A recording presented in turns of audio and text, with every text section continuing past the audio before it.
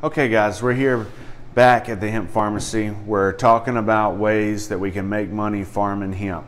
This is no longer a dream for us here in North Carolina. This has been passed. We are ready to farm.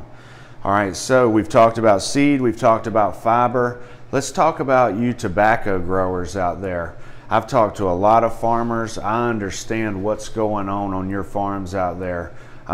So this is something that's very interesting to the tobacco farmer because it's a familiar process. When we're growing for seed, we need a combine. When we're growing for fiber, we gotta have a sickle bar mower, and we're still growing for bulk.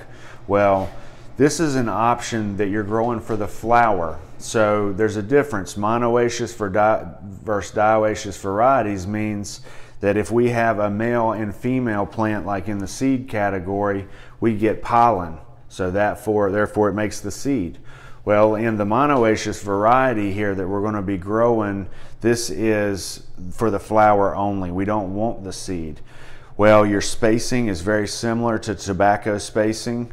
You're going to be in a situation where there's a lot more manual labor. You're going to be giving each plant a lot more care.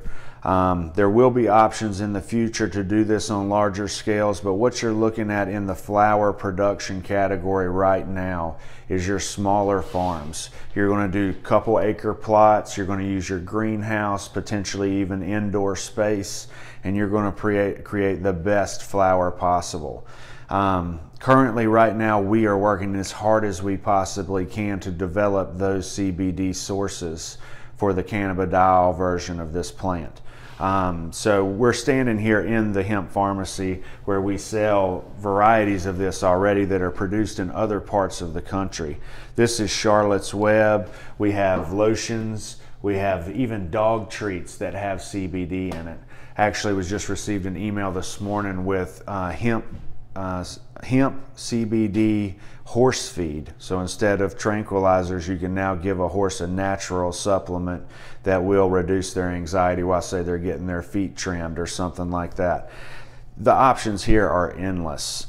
We are really working hard to develop this outlet for you guys as hard as we possibly can.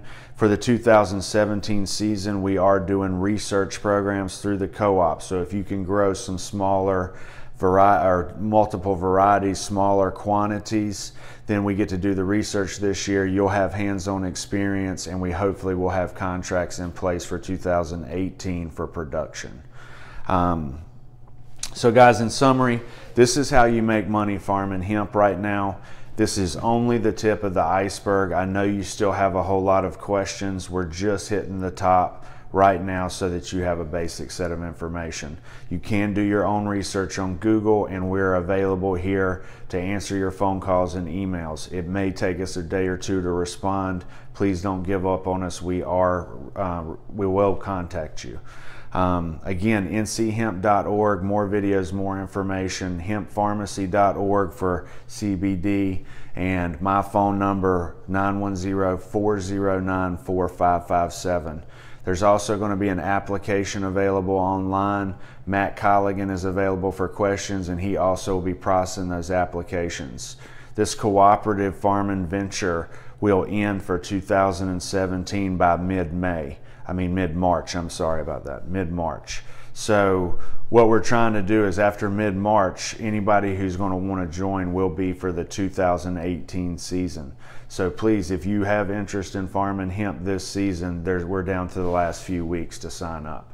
So please call us with your questions and emails, and thank you again for your time.